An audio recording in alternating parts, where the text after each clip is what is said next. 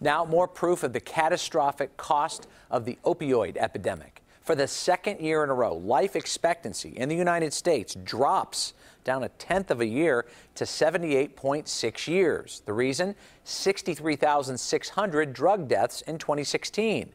On the same day that report comes out, a coalition of Illinois prosecutors blames prescription drug makers for the opioid crisis. Here's CBS 2's Roseanne Tellez.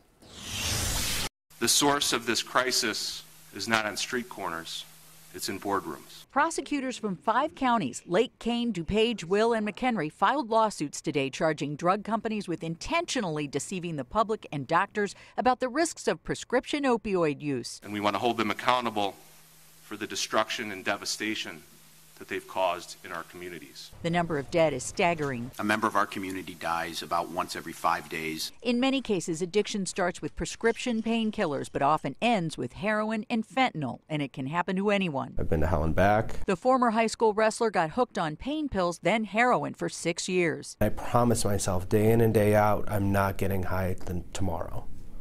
And then by noon, I would have a needle in my arm. Everyone in this room, it could fall victim to an opioid addiction. Glasgow says Purdue Pharma was fined for withholding studies showing how addictive OxyContin was. They paid that $635 million like it was coffee money. So the profits are obscene, and that's what's driving this. Prosecutors say drug makers should pay for the fallout, including the higher cost of health care, crime fighting, lower workplace productivity, and social issues.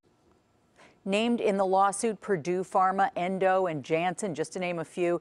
Janssen told us in a statement they believe the allegations in the lawsuits against our company are both legally and factually unfounded.